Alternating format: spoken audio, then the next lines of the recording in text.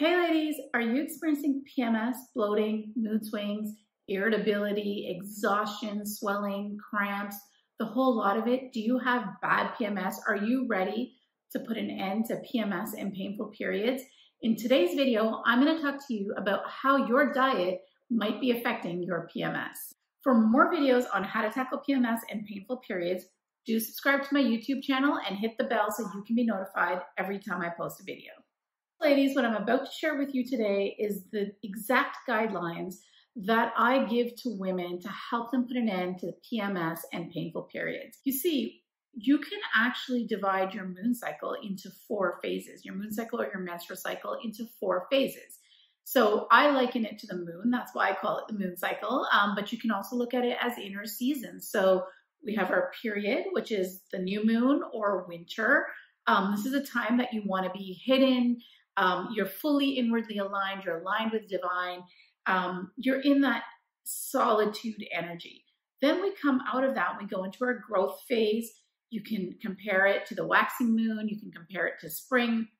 It's when things are starting to take shape and form, and we're coming out of our period. Then we get to the phase of ovulation, which we can consider our inner summer or the full moon. This is a phase where you're shiny, you're bright, you want to be out there, you're fully outwardly aligned, you're in your heart chakra. From there, we move up into our upper chakras. We move into our autumn, which we can also look at as the waning moon phase of our cycle. This is when our upper chakras are more active. It's also called PMS, and this is where women tend to experience the bulk of these symptoms of bloating, of cravings, of swelling and heaviness, mood swings, all of that. So this is where we're having a lot of release going on, and that's why a lot of these things are coming up. If any of this resonates with you, ladies, if you've been experiencing these horrible PMS symptoms, leave a comment below. Let me know what you're experiencing, and let me know how you're feeling. How does our diet affect all of this? Well, you see, according to Ayurveda, we can actually categorize each of the seasons the same way we categorize body types. And if you're not familiar with Ayurveda, in Ayurveda, there's 3 body types which correspond to the 5 elements. And these are Kapha, which is earth and water, which is also spring, which is also your growth phase. Then there's Pitta, which is fire and water, which is also summer, which is your ovulation phase. And then there's Vata, which is air and ether, which is considered autumn, which is also your PMS phase of your cycle. Now, in Ayurveda, to balance these energies or to keep these energies in balance, we use the principle of opposites. And what that means is that in Kapha season, you're going to eat foods that will pacify Kapha energies. And those are naturally or normally going to be lighter, more bitter tasting foods.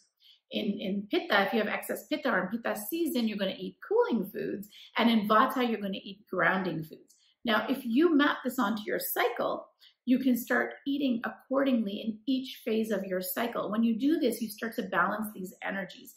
And when these energies are in balance and you get to your PMS phase of your cycle, number 1, there's less to release. And number 2, you have less Vata imbalance, which means, so when Vata is imbalanced, here's what we experience. We experience anxiety. We experience mood swings. We experience cravings, craving that really heavy grounding food. Okay, so when these things are imbalanced, you're going to feel all of that even more. If you're balancing these energies throughout your cycle, you're going to reduce that, and hence your PMS will be less painful and eventually disappear. If you're struggling with PMS, I encourage you to download my free guide. The link is in the description below, but you can also go to www.loveyourmooncycle.com and download my free guide, 5 natural ways to stop PMS mood swings. You can also subscribe to my channel and hit the bell to be notified every time I post more videos. And be sure to check out this next video for more information on how to stop PMS and painful periods.